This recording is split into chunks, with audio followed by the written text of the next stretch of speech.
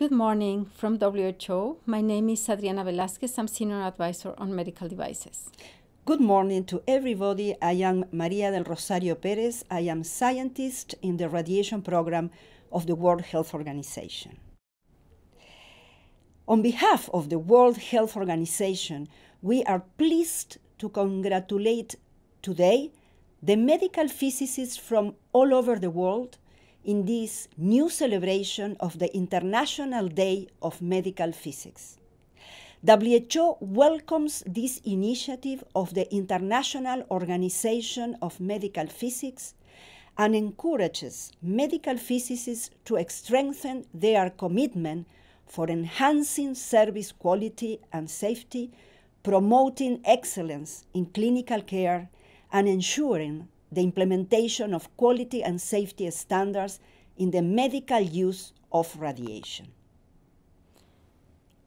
Thank you. As you all know, the Sustainable Development Goals were launched in September 2017, and the number 3 is on good health and well-being. The medical devices, and then therefore all the devices that include radiation, are required to achieve Sustainable Development number 3. That is universal health coverage, including financial risk protection and access to quality essential healthcare services. As you can see from this image, we need to define which population is covered, which are the services that are covered, and the costs. And when we talk about the services, we talk about the human resources, the guidelines, the medical equipment, the medicines, and the infrastructure. WHO has adopted the 13th Global Program of Work, which sets up the so-called triple billion target.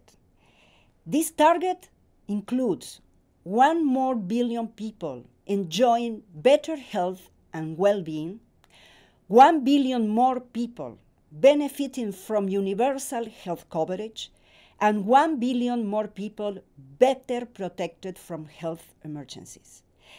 Ensuring access to safe and appropriate diagnostic and treatment services will definitely contribute to achieve this triple billion target. WHO is pleased to work with the IOMP under the framework of our official relationships to scale up the role of medical physicists in all regions for the benefit of patients, the theme of this International Day, undergoing radiological medical procedures all over the world. Congratulations for this new International Day of Medical Physics. Thank you.